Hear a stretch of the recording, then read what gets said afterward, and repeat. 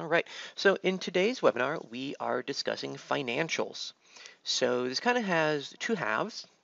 The first half is focused on invoices and invoicing processes and what you can do with invoices, as well as some configuration for them. The second half has to do with chart of accounts and account classes, specifically with two goals.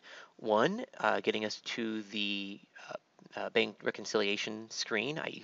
The financial screen, really what it's called, and working with the deposit functionality. And the other half of that is also for QuickBooks Sync. So we're going to start with invoices, which is more the day-to-day kind of thing that most people are interested in, and then we'll segue into um, accounts and classes and deposits in QuickBooks. By the way, the QuickBooks Sync piece itself is only about 5 minutes at the very end. So anybody who may be watching this as a recording who wants to actually just know how to turn on that sync, it's just the last 5 minutes. It's really simple. Most of what, though, comes up to that will be needed in order for that sync to work properly. So just keep that in mind. So let's go ahead and get started. So I like to start with the concept of invoices themselves. It's just, well, a concept. Invoices are kind of like receipts. There are transactions. So a lot of times people kind of hear the word invoice and they go, well, we don't send invoices. Everything's paid immediately. So in that regard, invoices are like receipts. But some organizations do use invoices in the more classical sense of taking in transactions, recording them, and then sending a bill. But for our purposes, we're going to probably think of them more like when we go to the grocery store. We go to the grocery store, we put items on our bill, and then we pay that bill. Same kind of concept. So the invoice is basically the transaction with its items and payments. So let's look at how to actually find invoices. Let's start there. So just to see the invoices in your system, we can just click on this button here, which, by the way, this number shows your unpaid invoices, which ideally should be 0, but in my case is not. And we can click on that number, and we're going to find all invoices in the system.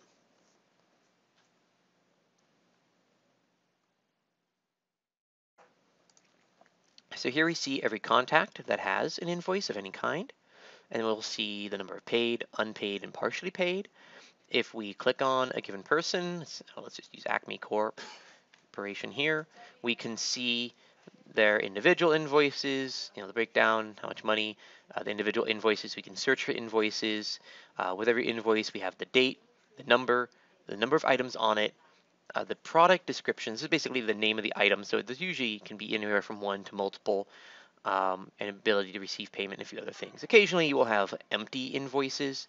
I'll talk about how these come about, but they're really easy to get rid of. Just delete them. I'm going to talk a little bit more about deleting invoices later on. So it's a really good idea if you come across an empty invoice, just delete it. That way your account of unpaid will go down and it'll be a bit more accurate. So what can we do with invoices? How do we create invoices? When do they come into play? So every financial transaction within the system will create an invoice, either automatically or you'll create the invoice and add the item to it. So anytime there's money, there's an invoice. As a bit of an aside, in-kind donations, because there's no money, have no invoice. So do keep that in mind. We covered that in a different webinar, but that does sometimes come up in this one. So how do we create an invoice? How do we add items to it? How do we pay off that invoice? Let's just run through a basic example right now.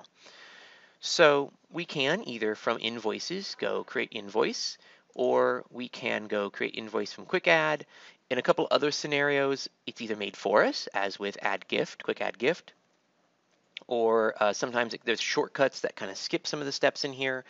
But we're going to primarily work from invoices itself and not worry about those specifics that are usually covered in things like donations and membership or events. So let's create an invoice for Acme Corporation, excuse me. Create invoice. Here's our invoice. So by default, the system fills in who the invoice is for, Acme Corporation. Otherwise, if I had said, create invoice from here, I'd have to fill it in at that time. So a bit of a shortcut there. The invoice date, this usually should, especially if you're backdating, be also the date that the transactions transpired on. So if you're backdating it, say, of donation back from 2015, the invoice date probably should be back in 2015. I'm going to keep everything just with the default, which is today, and be happy. Invoice number, This is set by the system. We'll see how the system calculates these, but generally speaking, they're just integrate. It's a word that starts with I. It's totally failing me. Whatever. It's just counting up by 1 each time. I know there's a word for that, and I'm blanking on it. Thank you. It's incrementing up each time. So my next invoice I create will automatically be 4192. So we go ahead and create invoice, and that's our first step. The invoice is now existent. If we leave this screen, that invoice is still existent. It still exists. So that's how we can get empty invoices. So that's how we can get those empty invoices. So be aware of that contingency. And then as we saw, we can delete them easily. Once we have our invoice, we can go ahead and put items on it. The most basic simple scenario is an invoice with a single item and a single payment. So let's run through that example, and then we'll see more interesting examples. So your invoice items is a formal word for it, are basically your transactions, the individual bits of a transaction. And they can be the individual gifts, other items, which are a specific type of custom data set, event registrations, or memberships. There can also be event other items, which we're not going to focus on today, but that's another type of invoice item type. So those are, I guess those are five invoice item types that can exist. At this time, the only ones that do: memberships, other items, events, event other items, and donations. So let's go with something simple. Let's just toss a donation on here. So as with any donation, you put in your details. I'm not going to run through the details of donations. It's a different webinar. So let's just run through that really quickly. So we're just going to general fund.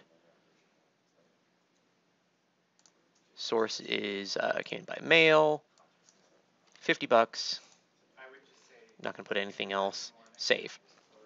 So this adds an invoice item to our invoice. We can click on this invoice item to edit it. By the way, this is true for any invoice item. I can delete the invoice item from the invoice, which basically deletes it from the system, because at this point it does exist in the system. So it would show at this point in someone's donation information, but it wouldn't show up in donation acknowledgement because there's no payment against it and a few other caveats. But just know that at this point it does effectively exist. It's on the invoice. So if I delete it, it will remove it from the system, and so on. And so we have our invoice, we now have an item on it, and we can now receive payment. So receiving payment basically says this invoice is paid off and we're all done. So we'll talk about credit later and outstanding debts. We're not going to bother with that right now. Key in and swipe is used with credit cards. At the moment, just Bluefin. I'm finagling to get that also extended to Stripe, but we'll put that aside for the time being.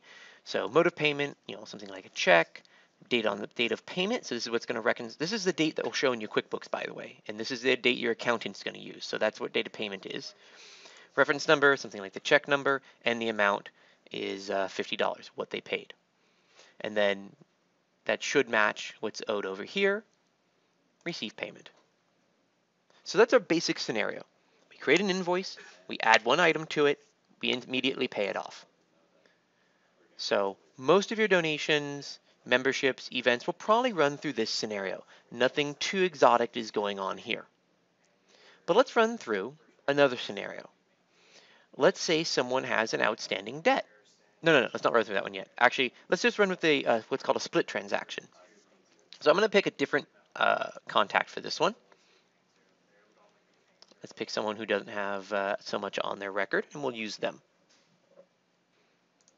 Okay, so let's see here. Okay, Adam Smith here. Let's use him. So we're going to go ahead and create an invoice for him. So just yet another way we can get into it. Create an invoice for today's date. And let's run through this scenario. So let's say we have a case where someone went to an event, paid for the event at the event, and made a donation. So that's not too uncommon. We call that a split transaction. There is a specific variant of it that's covered in another webinar called a split donation. Same concept, but it's specific to donations, but uses the same kind of layout. You're basically just going to add two invoice items to it. So let's start with the event registration. So let's see here. We got Toddler Fest coming up. I made that one up.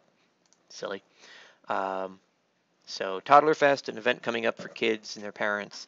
And so let's say we're going to buy have 2 adults, which are $5, and 1 toddler. Save. And then, we go through the registration process as normal. That adds our registration total of $10, which encompasses both of our actual registrations in one invoice item.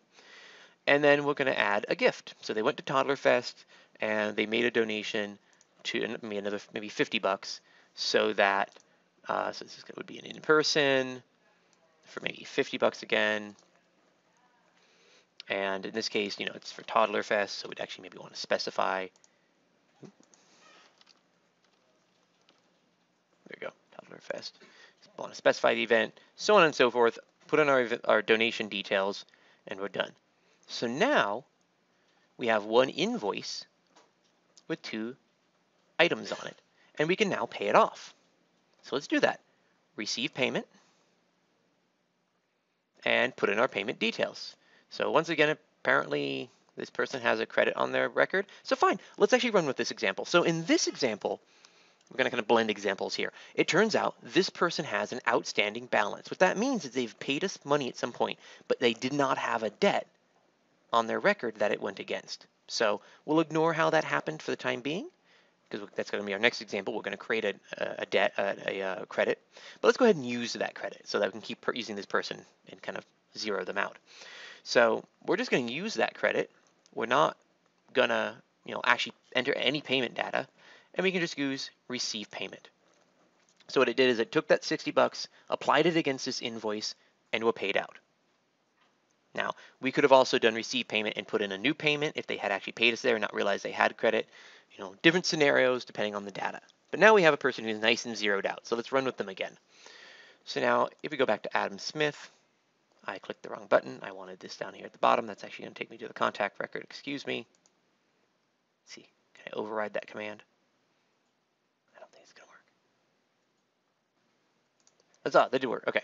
So by clicking on the person's name, actually would have taken me to the record. But then I clicked the back button down here in the bottom left, which took me back to their invoices just in time to override the browser, what it was going to do. So here we have all of our invoices. So let us create another invoice, and let's not pay it. So let's leave an outstanding balance. So here everything is paid out. Create invoice. Adam Smith, create for today. And this scenario I will not run with a donation. Donations should never be done in this way. Donations should always be paid immediately. If they're not paid immediately, they are a pledge and should use the pledge entry process, which is not covered in this webinar. So let's in fact use an event. That's often the case where this comes up. So let's say Adam here is going to register some friends for this event, but he's going to pay for them later. And that's okay with us. That sometimes happens. So he's going to have his friend Steve come with Steve's daughter, and he'll pay for Steve later on. Save. So the invoice now exists. We have an item on that invoice, but we can just simply skip receiving the payment. So now if I go back, the invoice exists, the registration is in the event, but the amount is unpaid. So now the contact has a debt on their record. If we go to the record, they now have a ledger balance. Well, they will in the morning, of $5, negative $5. We'll talk about ledger balances a little bit later. So how do we handle an outstanding debt? Well, this is very simple. I can simply receive payment against it. I could also receive payment down here, which would pay off any debts, because it is theoretically possible for someone to have multiple debts on different invoices, in which case I could actually pay them off together. In fact, let's not do that yet. That gets a bit complicated. Sorry, I'm being a little indecisive today. So many different examples to run through. So let's just pay off this one, and then I'll create 2 unpaid invoices and pay them out together. So this is a case where we have a single invoice, a single item, and a single debt. We're going to pay them off together. Pay it off by itself, by check, and reference number, $5, all done. Receive payment. Ta-da. Okay. So let's create another example. let's go ahead and put in an invoice. Oops, that was the wrong button. By the way, if I hit receive payment here without an invoice to pay against, that creates a credit, for example. That would put a payment against the record where we now owe them money effectively, and we'll later on find that a debt to apply it to. That's not used very commonly, but it can sometimes come up. If you cancel a event registration, for example, that also can create a debt if you want to. Excuse me, a credit. A couple of scenarios. But let's go ahead and create another invoice. I'm going to do this very quickly, so I'm going to run through this. Let's do another event.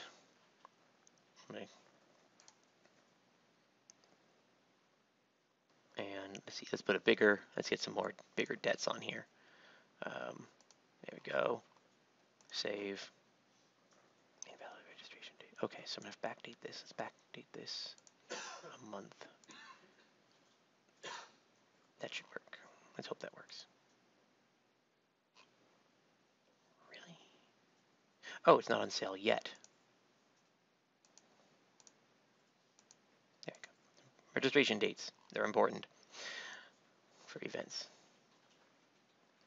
So I'm going to run through this really quickly, and then I'm just going to not fill in who any of these people are, and now I have an unpaid invoice.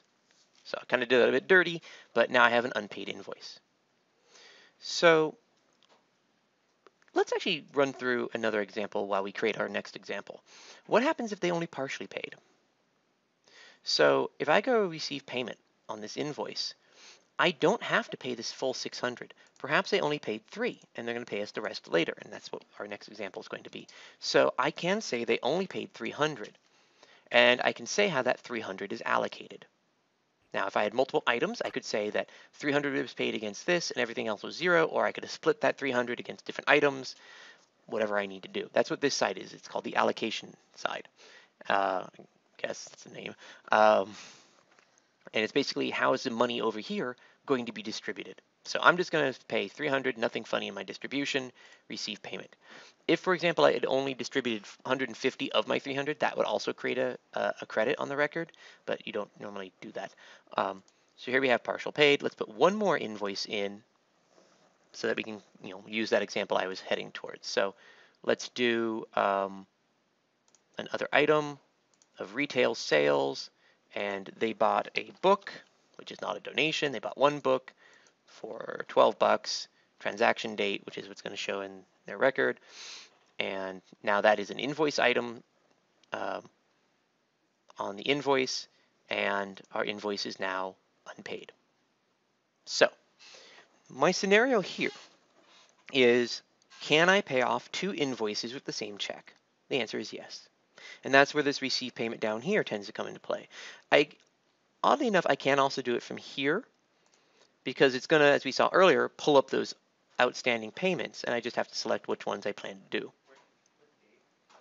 So it works about the same in both cases. It's just the other one would have automatically checked one of the options for that invoice that I selected, the other does not. So let's go ahead and just pay off both invoices with one check. So I'm going to select both. I owe $312. They pay by check. Check number 312. So always double check your numbers. Receive payment. And so now what I have is 2 invoices with one item each paid off with one check. So we can do the whole gambit of complexity. We can have one invoice with one item with one payment. We can have one invoice with 2 or more items with one payment. We could even have one invoice with any number of items with any number of payments. And we can also have one payment go against multiple invoices. And various weird combinations are in. So you could have, an invoice that has one payment by itself and then shares a payment with another invoice and whatever you need to do. So reality, whatever comes up, because weird things come up, will be able to be supported by this invoicing system. So I think we saw using credit. We haven't created credit. So let's create credit for this person and then you use it. Receive payment if I just, for some whatever reason, they gave me money, I've got no debts, it's going to create a credit balance. I don't feel like actually creating the balance, so actually I'll just show you, but that's what this would do. We have nothing to pay off, So a credit balance will be created, and then we can use it like we saw earlier. So that's the basics of invoicing. We actually got that done in good time. Any questions about invoicing? All right, so let's go into invoice configuration and a couple other odds and ends for invoicing. So one thing I do want to show, I almost forgot actually, is modifying the payments on invoices. So actually, let's go back to the concept of editing invoices. I almost forgot this. So we saw that we can edit an invoice, edit the items on an invoice, delete the items from an invoice. But we have to remember that payment is also a part of this picture. So if you delete or edit an item on an invoice, you could end up with more payment or less payment than you had before you started editing. Because it's, so for example, if I delete this donation from here, I'll end up with a credit of $50. If I was to increase the amount of this donation, I'd end up with an amount due.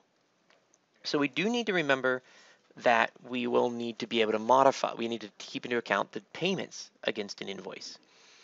So if I need to modify the payment for an invoice, I actually don't do it from the edit screen. I do it by viewing the invoice.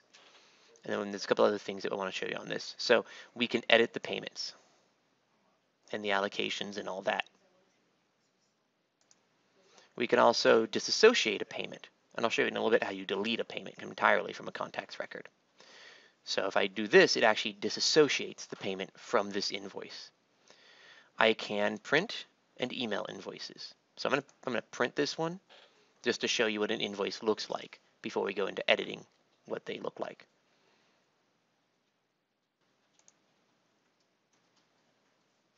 So we'll give it a second to generate the PDF. There we go, PDF. My browser will open it. And this is what our invoice looks like. And we'll see in just a few minutes how we edit these. So we have a lot of information, items, registration details, and our payment information. Close. Okay. So what I want to do at this time is, before we actually go into the layout of invoices, since I brought it up, let's talk about deleting a payment from a contacts record. So I'm going to go to Adam Smith's record. And we're going to talk about the ledger balance. So at the moment, he should have a credit because he had one as of this morning. So this is the credit balance he had this morning. This updates every morning, so that's why it hasn't updated yet. Wait for the page to load. Okay, so financial details shows you all transactions and payments against them. Giving details is just donations, keep that in mind. If I click on a ledger balance, it will give me the to ledger balance for the person. So what's to ledger balance? I don't think that's actually the official term for it, but there's a thing in accounting about having two ledgers, one of debts and one of credits, and that's basically what we have here. On the left, we have all invoice items that they have in their contact record, what invoice they're on, and the amounts that they basically are a credit or a cost for, debit for, and over a debt for. That's the word. And over here we have all payments, the invoices they've been associated to, and what those payments were for. So this is a $5 payment that was put against this invoice.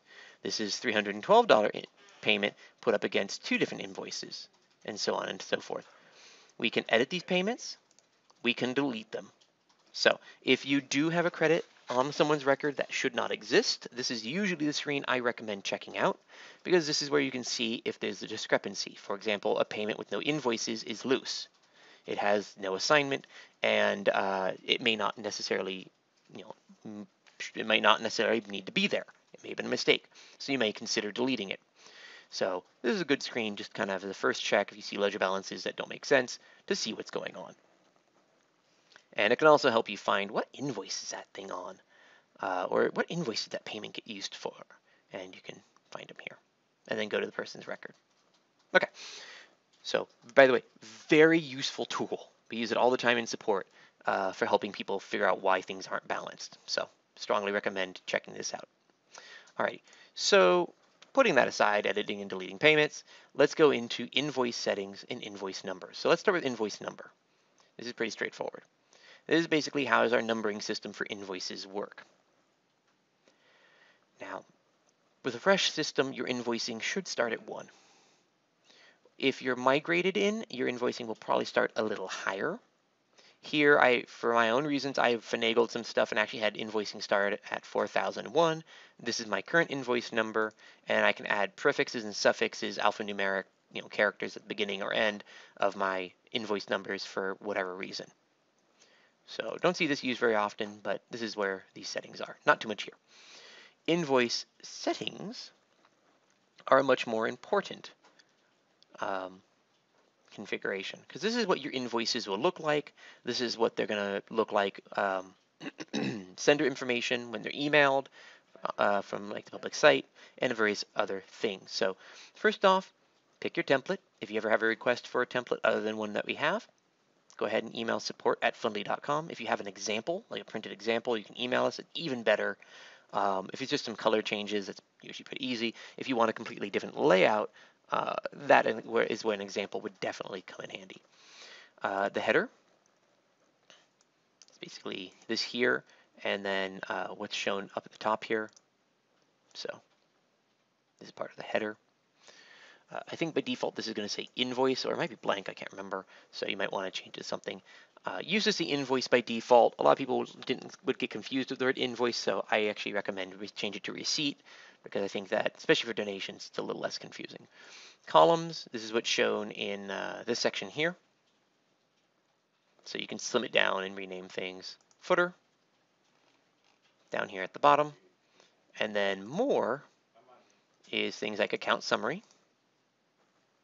Payment details, I always recommend to keep those. Letterhead paper means that we won't be putting anything up here. And then what will your sender information be if this is emailed out from the public site? So for those people using any sort of public site implementation, not necessarily, you can get an invoice if you want, if you have it set up, but your person, your donor, what have you, will normally get an invoice, strongly recommended. That is basically just, well, the receipt, and you might want to set the sender name, sender email, so they can see who it's from, and the subject line. You can also make it so that online gifts do not get an invoice. I don't really recommend this one because some people don't like both the invoice and the donation acknowledgement to be sent out. I honestly think that both is better, because this is more of a balance your checkbook kind of thing. The other one is more of your actual IRS letter or whatever your revenue service is for your country. So, any questions with invoice configuration? Because we're basically at the end of invoices. Okay, so I'm going to cover something I oftentimes don't, but I want to make sure that it is covered for those who are interested. Payment gateway providers.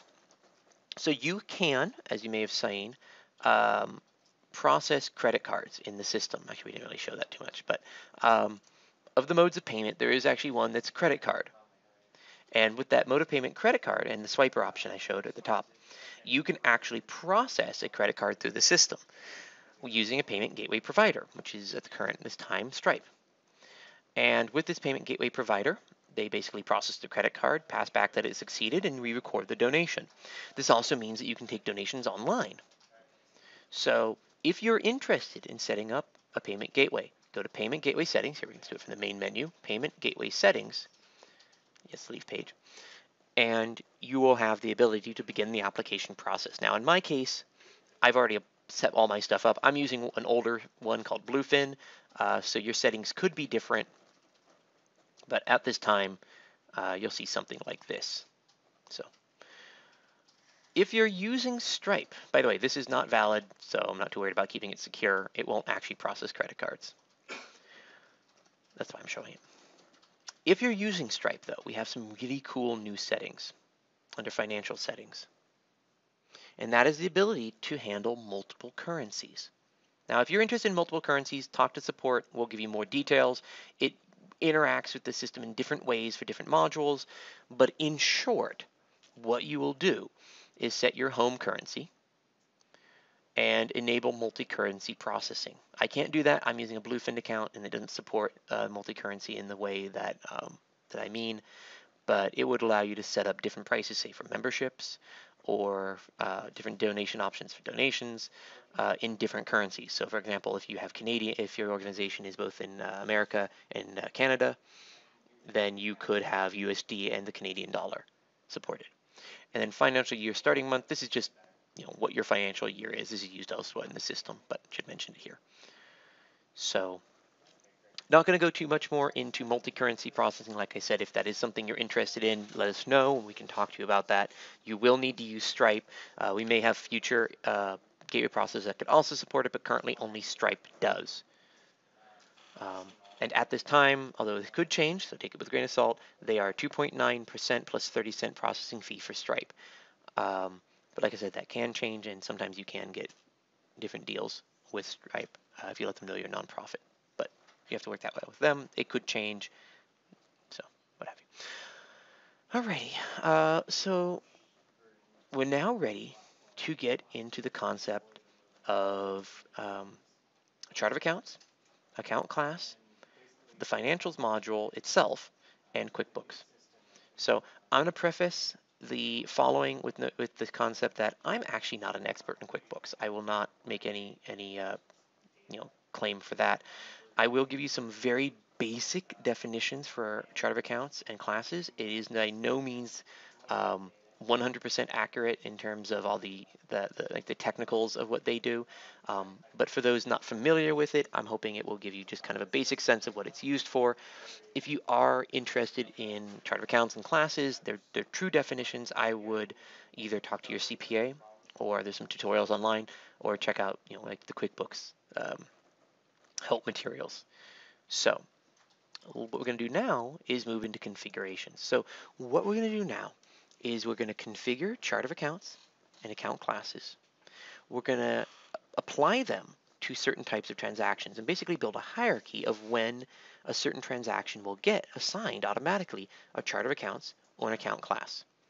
We will then go into the financials module and see where we can manually override for a given transaction the chart of account or class, and then the two ways in which they're used. The first one being bank reconciliation deposits, and the other being QuickBooks Online Sync.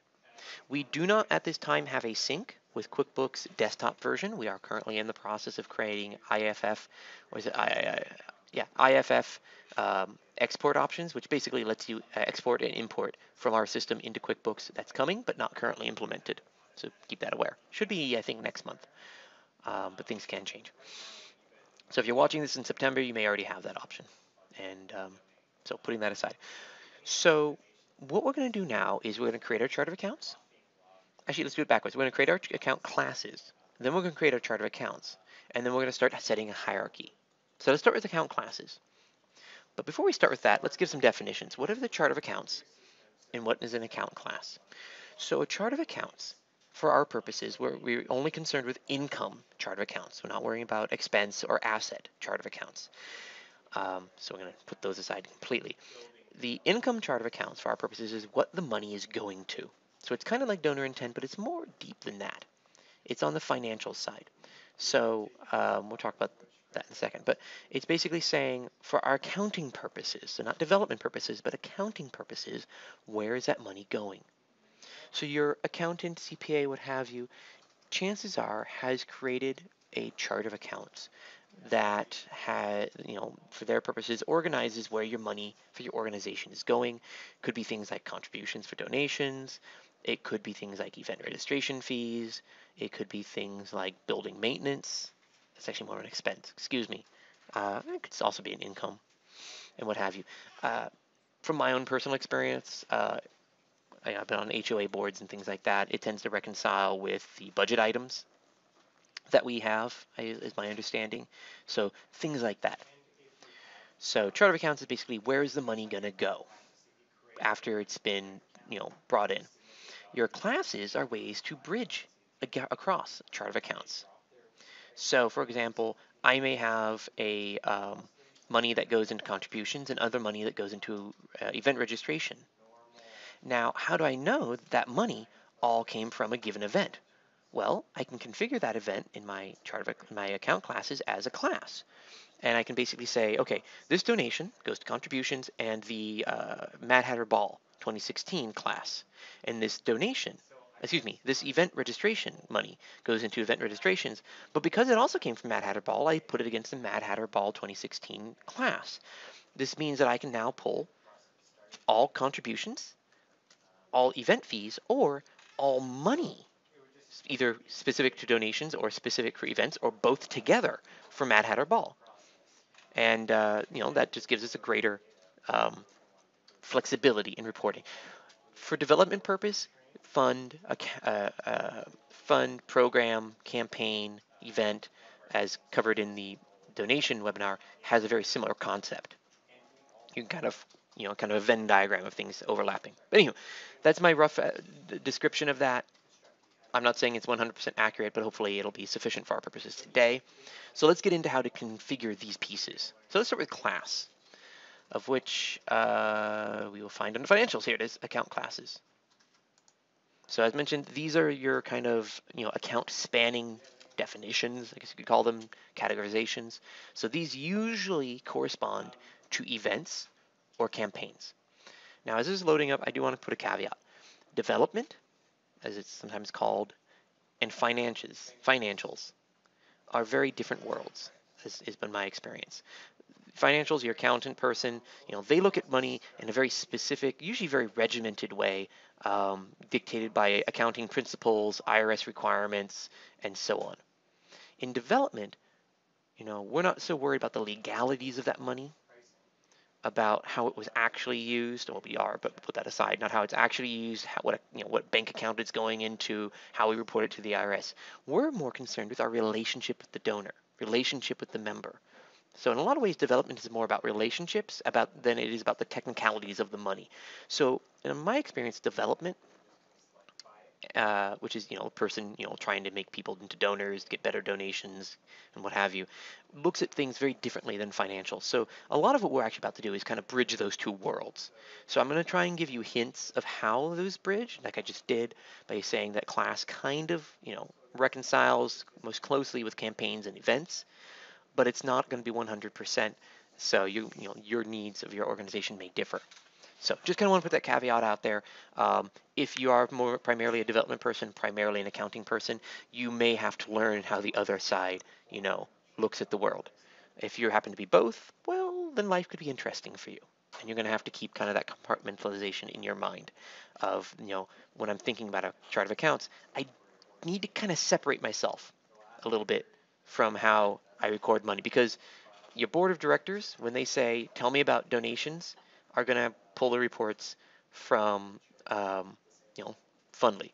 When your treasurer says, tell me about what we're spending our money on, they're going to your accountant and looking at it very differently. So I think I spent enough time on that, but wanted to give that warning. So back to classes.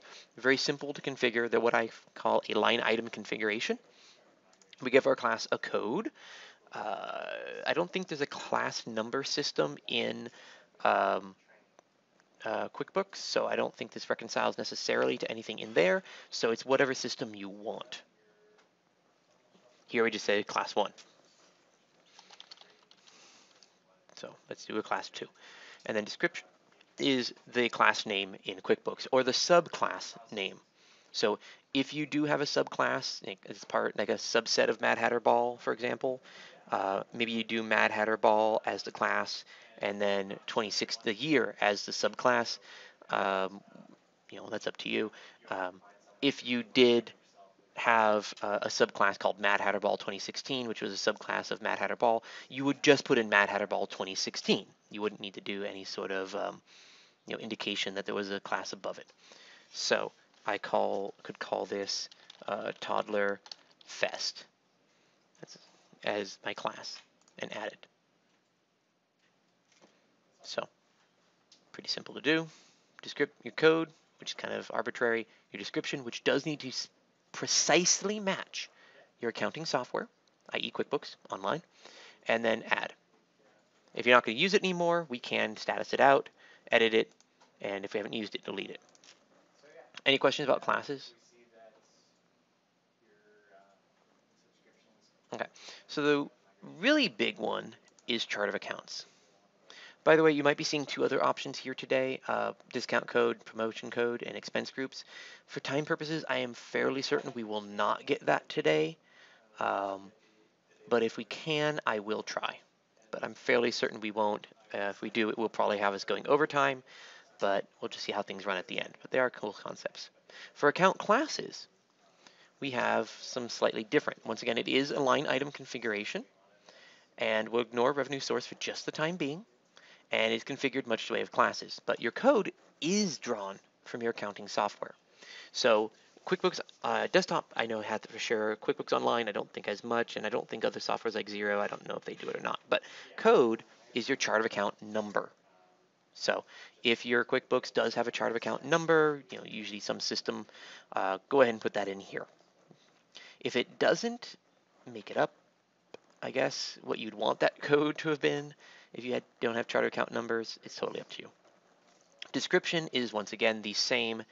I'm not going to create one today. Is the same as classes. It is a precise match of the chart of account name or sub chart of account name in your QuickBooks or other financial software. So it has to match precisely. You don't need to kind of sub-indicate. So if contributions has a sub bit for maybe grants, you don't need to put contributions : grants. You would just put grants. So, and then hit add. So we'll talk about that in a minute. But any questions about just adding the chart of accounts? Okay, groovy. So now we have classes and we have chart of accounts. We now get into building what I call a hierarchy of when they are applied. So what we're going to do is we're going to say under what circumstance does the system automatically apply a certain chart of accounts or class to a transaction. And it starts with a very broad assignment, and it gets progressively more narrow to the point where we're manually assigning it. So the first is actually here. We don't have this for class, but we have it for chart of accounts. So what we can say is for all gifts, this chart of account is assigned.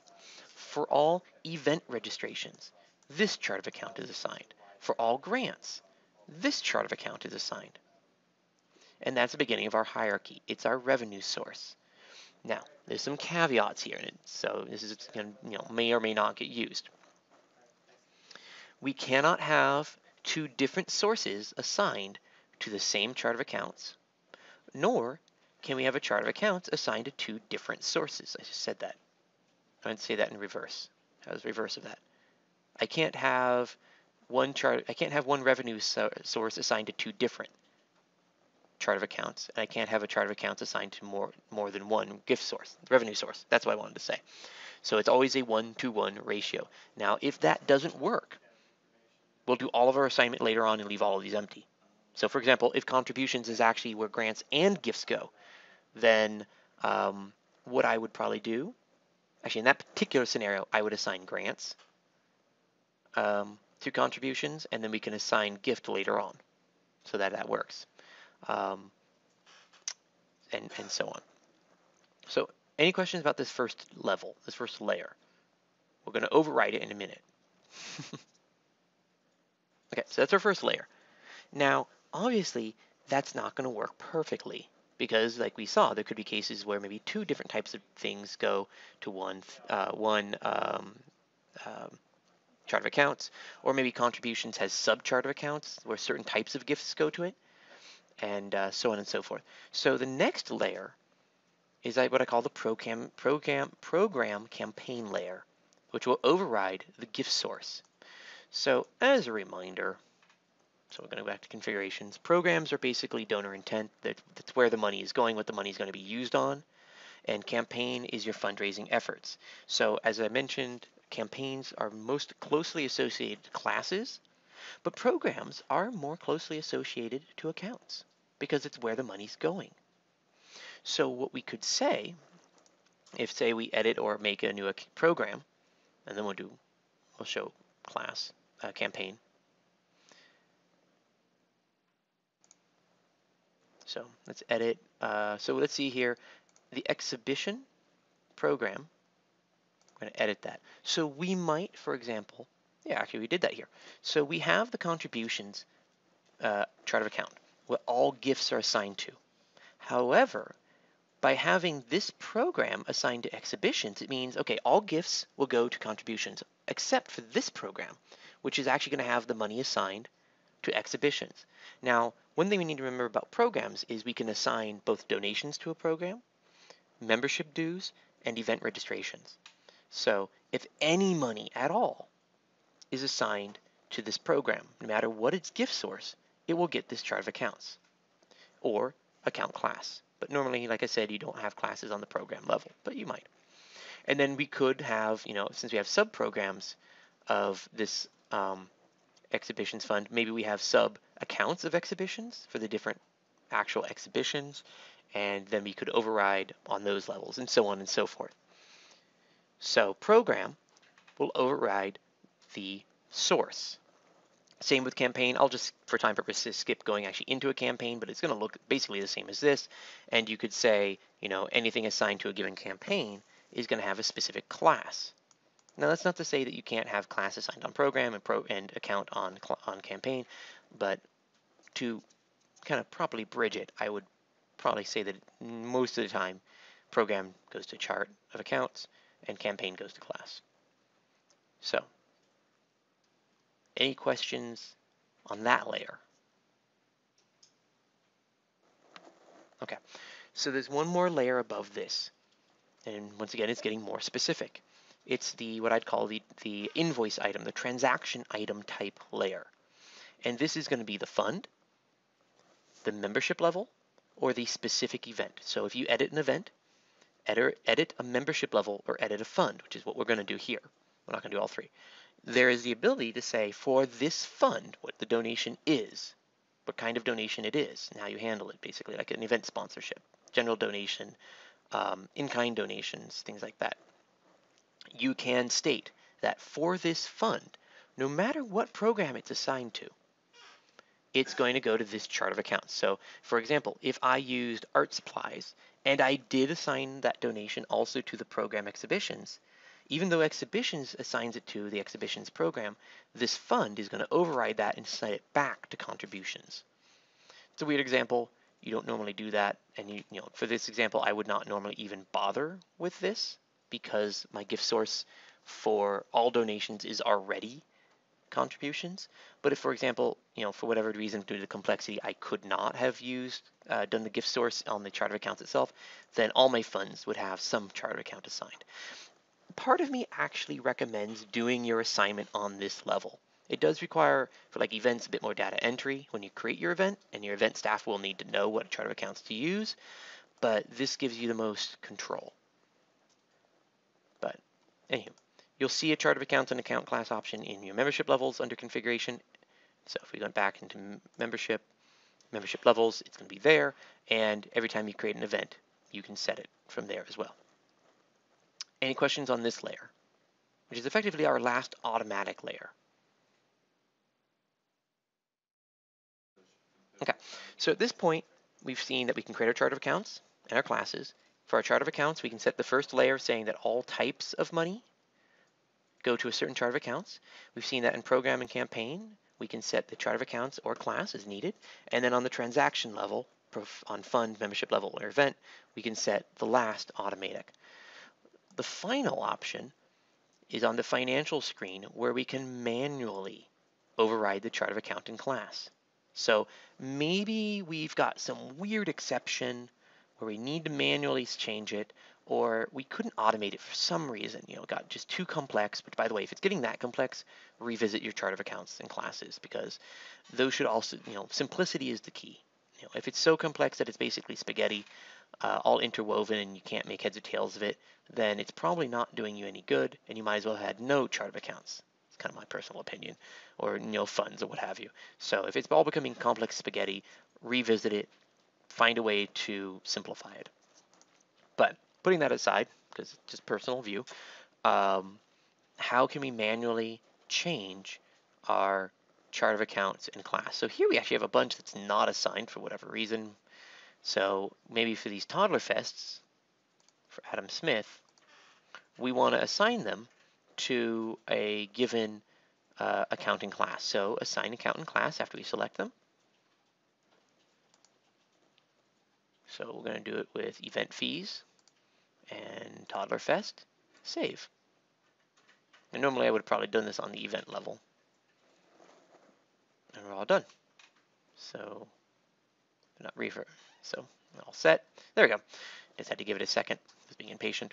And now I can do whatever I want with them. And even if it's already been set, so that was an example where it's not set, whatever, I could change it. Any questions there? That's the last of our level of actually assigning accounts and classes.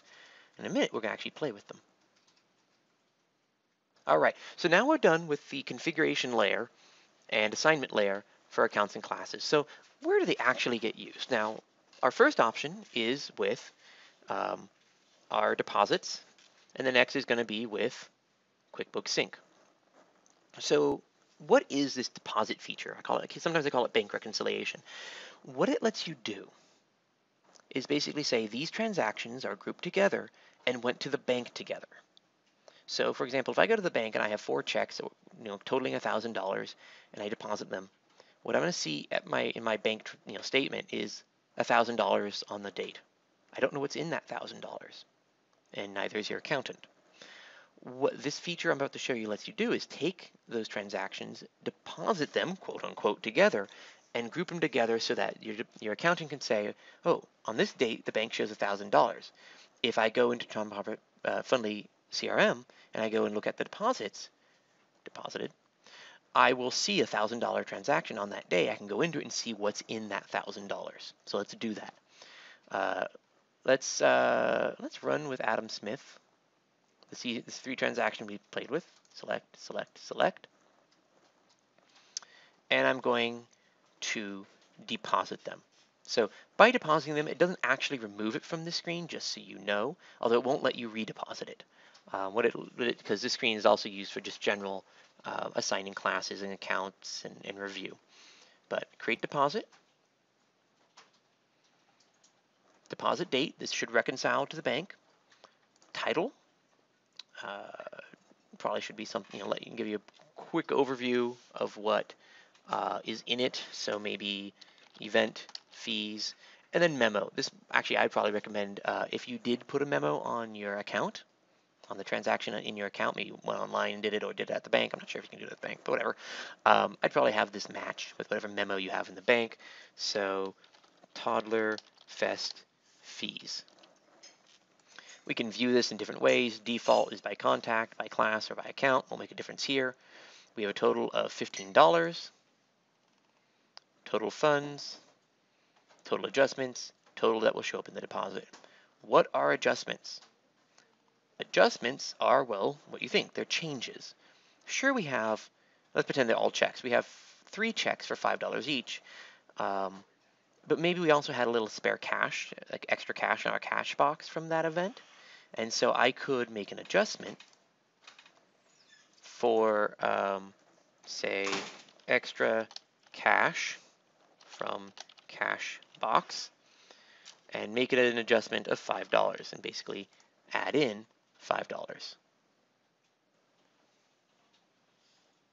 Yeah, and if it was negative, that would take it out. So now, no, I did always get that backwards. Excuse me. We're going to add in $5. So now our total deposit is 20. Confirm deposit. So now I have made my deposit. And wait for it to catch up with me. There we go. And if I go to deposited transactions, I can see that. I can view it. Ooh, I'll put that aside for now. And I can look into why there's a bit extra in here, but we'll put that aside for the time being. And I could, show this to my accountant, and they can just log in and they can check and see what's in that deposit. So, any questions about? Eric? Yes. Okay, I have a question. This is Tracy. Hey. So would that also be the place where you would put in your PayPal fees? Well, fees are yes, actually, yes.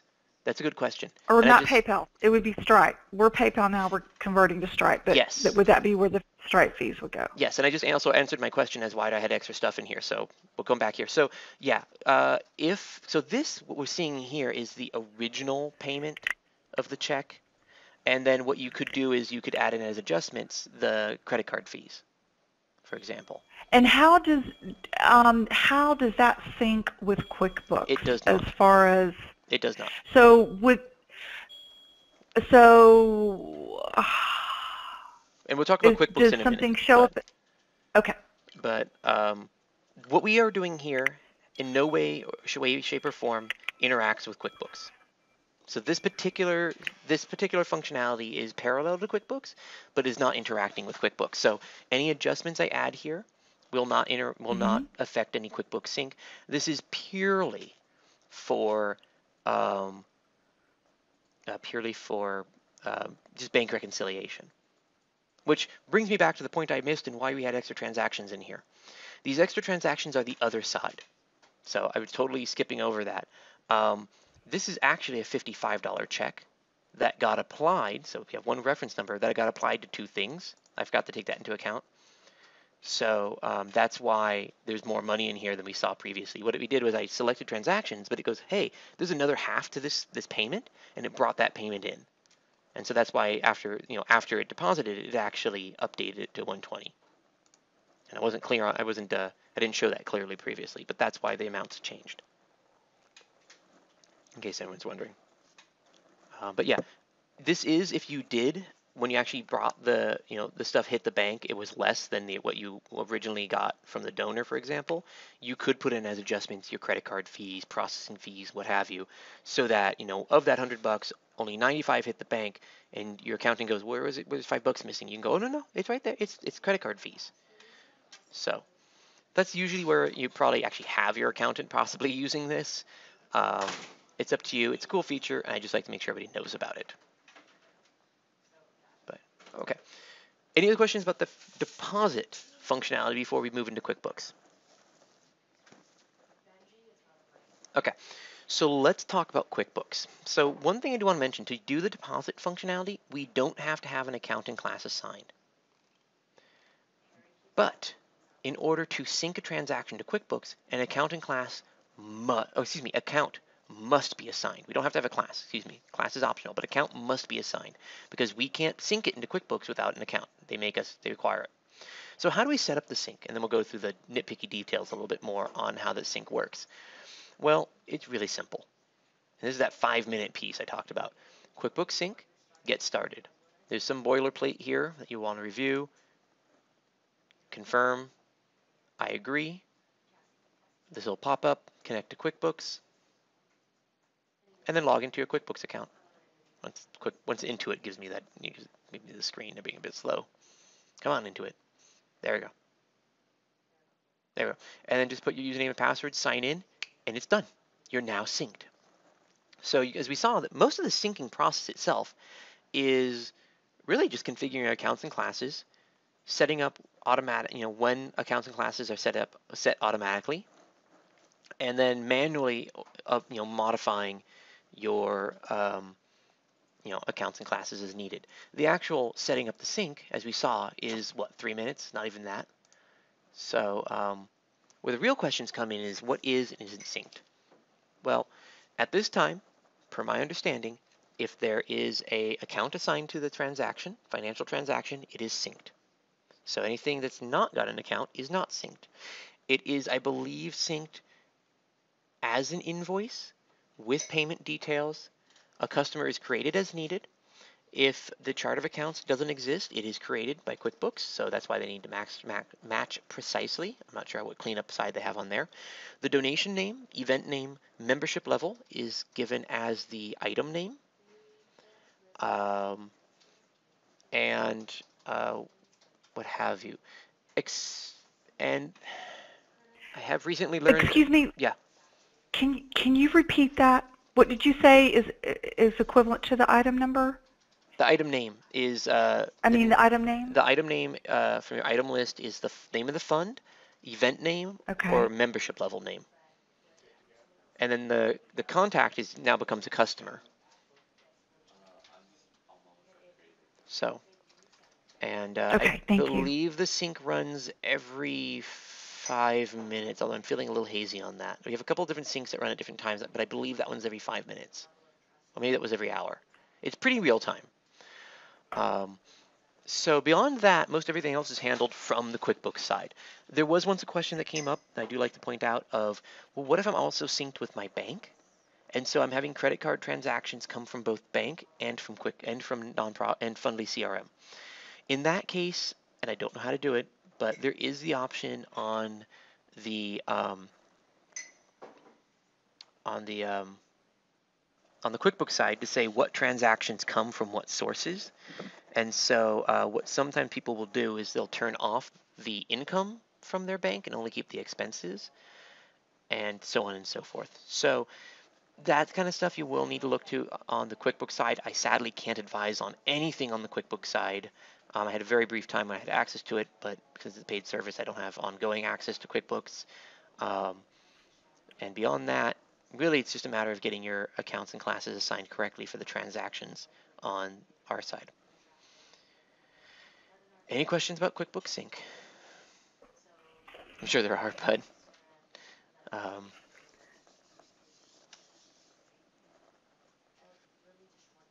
okay. Well, if you do have any questions, there's always support at fundly.com. Technically, we're at the hour. I'm feeling a little like I want to get this on a recording since that's what I'm doing right now. So for those of you interested, I am about to talk about promotion codes and discount codes and expenses, which are primarily used for things like appeals and events. So if you're not interested, go ahead and move on. Otherwise, I'm going to push forward for those, probably about 10 to 15 minutes. So there is functionality. You may have seen it when we were working on invoices. There's a field for discount or promotion codes, and they work exactly like you might think they are. They're basically coupons codes, specifically for memberships and events. So what we're going to do here is I'm going to show you how to create those, and then very quickly, I'll point out again where you use them, although I'm probably, for time purposes, not going to use one. So discount promo codes under financials in configuration, which we get to from the main menu. And we have a couple different options when creating a discount code. So we're going to see those. So here I have some of my existent ones. Let's add a new discount code. So start with the discount code promo code. This is the actual code. So alphanumeric, capitalization matters. So I recommend you do either all caps or all lower, depending on your style. I actually kind of like the all caps methodology. It's very clear and bold and a lot easier to not get things confused, but it's up to you. So let's do in our particular one, let's do one that is only applicable to a particular event. So we'll call this the Toddler Fest, 5. I'll tell you why I did that in the way I did. So first we put in our code, Toddler Fest 5. Then we say, is this a flat number or a percentage? So I do a flat number, and I'm going to say 5, the amount that is taken off. If I did percentage, it would take off 5%. I forget if it rounds up or down, but I suspect down. So I'm going to use $5. And the reason I put the 5 in here is in case I had many different codes for Toddlerfest, this tells me what it actually does. So just a good nomenclature I like. You don't have to use it. If this was like just $5 off any event, maybe I'd just call it Event 5. The other flip of, I made this nice and predictable for staff, but that also means that it theoretically is predictable by users, i.e. contacts. So you got to kind of trust your folk not to try and get finagly, but theoretically, if you do have a system like this, if they learn one code, they could theoretically learn a better code and use that when they shouldn't. It's up to you, but I like a nice simple coding system. So Toddlerfest, $5 off, description for your purposes, not required. When is the code go into effect? When does it leave effectiveness, which I don't believe is required. No, it is required. I lied. So let's say it's going to last until August 1st and started, so we can backdate stuff with it at the beginning of July. And then the limit usage per person. So a given registrant can use it how many times? Once. So this basically gives them a free ticket. And then what is the total limit on usage? So as many people as I have it can use it, or only like 10 people can use it, and they can only use it once. Let's leave it unlimited. So this basically gives anyone who has this code 1 free adult ticket. And then what event, membership, or membership renewal does it apply to, which can include all. But let's do selected, select the event, Toddler Fest 2016. By the way, this is, you might notice sometimes I recommend always put the year for an event that may happen multiple years. This is why. If I had Toddler Fest 2015 and 2016, I know which year is which. If I have just Toddler Fest and 2 of them, I have no idea which year it's for. So kind of goes back to a different webinar. And that's that. Save. I now have a coupon code, ToddlerFest 5, that I can use for event registration. So now if I go create an invoice, so let's create it for myself, and now I basically can get 1 adult in for free. So let's run really quick, and then we'll go into expenses, which also, by the way, are primarily used for events. So Eric, create for today, event, Toddler Fest registration, quantity, 2 adults, 1 toddler, because it's all I got right now. Give me another 2 years, I have another one. Was that a year and a half? I guess it's like when they start toddling, so maybe about a year. Save. Adds our item. Toddler Fest 5. Apply coupon. And it took $5 off. So now I only owe $5. These are reportable, by the way. I've recently built a report that can pull up discounts and codes and stuff like that. So, and then we receive payment like normal. Check, $5, transaction ID, all that fun stuff, receive payment. I have other debts, but we ignore them. So that's discount codes. Any questions? So that's discount codes. The next piece is expense groups. So this one's gonna be pretty quick. It's mostly used for events, but you can use it in the appeals module for tracking the costs on appeal. I'm gonna focus my example on events since appeals is a paid add-on that most people probably don't have, but it's really cool. So we'll put that aside for another day. Financials, expense groups. So what are expense groups? Well, expense groups are basically categories of expenses. So this could possibly reconcile with a chart of accounts expense chart of accounts in QuickBooks. And then we have expense items, which would be, well, the expense items breakdown of maybe exactly what you spent on. So create a new chart of expense group, add new expense group like any other add on the system. And let's borrow the catering. Let's borrow catering. Edit. So give it a code, a name, it's active, and then we create our expense items. So here I have catering flat fee and per person. So what is this? Well, the description is what is the actual line item. If this was an expense, what is the line item? So catering flat fee would represent, if you have a catering. So okay, let me back up a bit. So catering is everything you'd pay together for an event to have it catered. And there's going to be different expenses. So for my example, let's say our caterer has 2 components to their charges. One is a flat fee. Just by using them, you have to pay them a certain amount, X. And then they charge you per person on top of that. And we can handle that with the cost for option for each item.